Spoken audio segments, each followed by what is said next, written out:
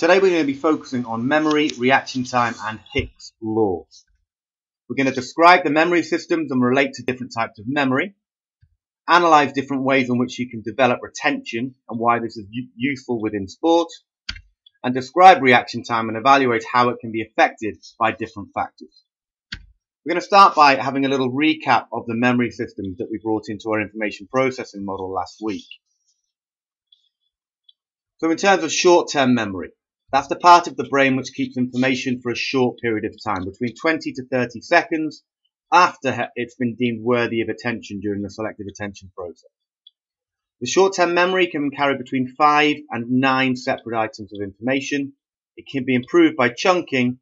The information can be used for problem-solving type activities, or it can be passed on to long-term memory or permanent storage, depending on the information that you are applied with. Long-term memory is the part of the brain which retains information for longer periods of time, in fact up to the lifetime of the performer. Only very well learned information is stored there.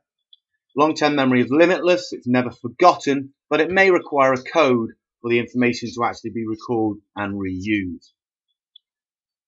There are different types of memory. We have procedural memory, memory of how to do something. It serves as a blueprint for you to enable to repeat a movement or a set of movements.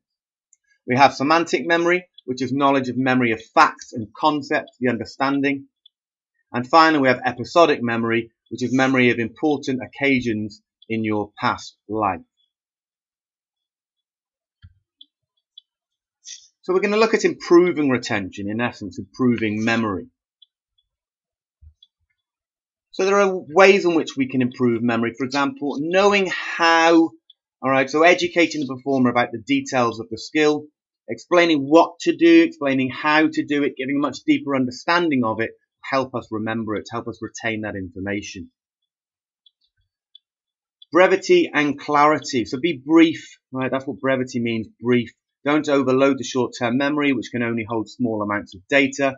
And keep it clear. So clarity, keep it clear. Simple, clear instructions.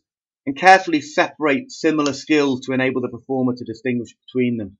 So making sure that it's clear what exactly you are trying to improve and what exactly you're going to do to improve it, particularly if similar skills are being learned within a short space of time. We've got chunking, as we mentioned, so more information can be held in short-term memory if information is lumped or chunked together. Also, organizing. You can organize the process of learning to ensure the information is meaningful. If it's meaningful, it's more likely to be retained and therefore more likely to be placed into long-term memory for future use. We also have association. Link any new information with old information that's already been learned. Again, it's a form of chunking, taking what's already known and just developing and evaluating a little bit further. Practice makes perfect. We've talked about that statement before. Needless to say, it's perfect practice makes perfect. However, repetition of any information or skill will hopefully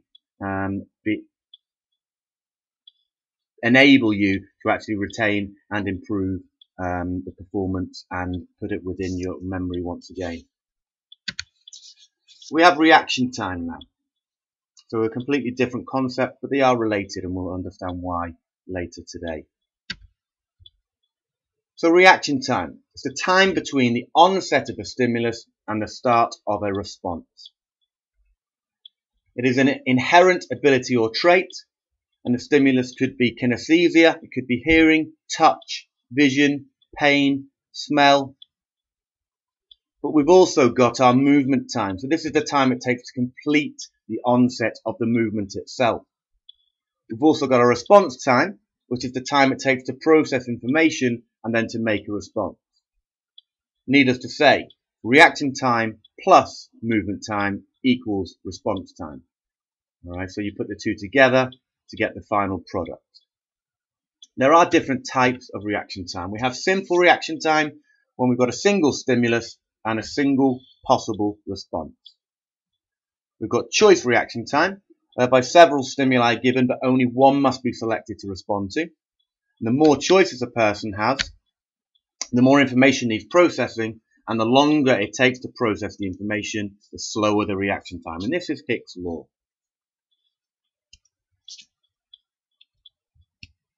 So we have, the more choices a person has, the more information needs processing. And the longer it takes to process the information, the slower the reaction time. So as you can see, as the number of possible alternatives increase, the reaction time slows down. Eventually it will reach plateau, because once you've got so many possible alternatives, the reaction time can't get significantly slower, which is why you see the drop off towards the end.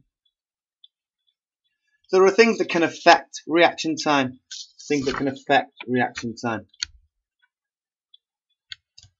So age. How old a person is can, needless to say, affect how fast or how slowly they react. The older we get, the slower our reaction time. We have gender differences. Males have quicker reaction times than females, but reaction times reduce less with age than with males than for females. So the female reaction time doesn't slow down as much as it does for men in later life. We can increase the stimulus intensity, which will also improve our reaction time. A louder bang will initiate the go more quickly than a less loud bang.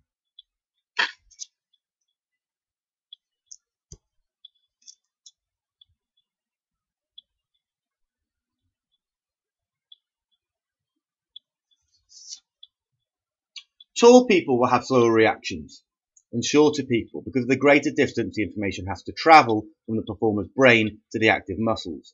Shorter sprinters tend to win 60-meter races. Arousal levels will affect reaction times, which are best when the performer is alert but not over-aroused. The performer must attend to the most important cues, which act as a stimulus that they will react to. There are also factors like body language and position. They might give a cue which enables the performer to anticipate a stimulus.